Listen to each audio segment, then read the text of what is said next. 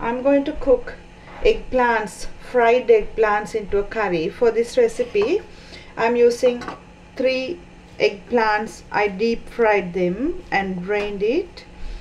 Then I have unroasted curry powder, turmeric powder and a little bit of chili powder, curry leaves, fenugreek seeds and nearly 6 cloves of garlic, 2 tablespoons of Maldive fish flakes, 1 large onion, some whole chilies, 1 tomato, then coconut milk. This is 1 cup. And what I'm going to do is I'm going to add all the spices into the pot first, then the curry leaves and the fenugreek seeds, garlic,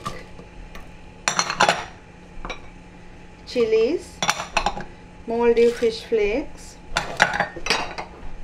onions and the tomatoes, and then I'm going to add the coconut milk and cook this from the coconut milk without adding any water, and then some salt to taste.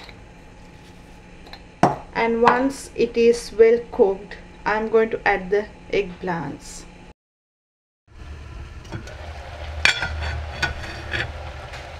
Once it is well cooked, add the eggplants and mix it well.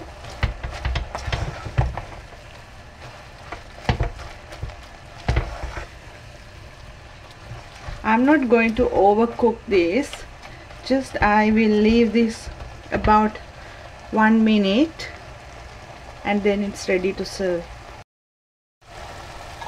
Deep fried eggplants are ready, so I'm going to serve it.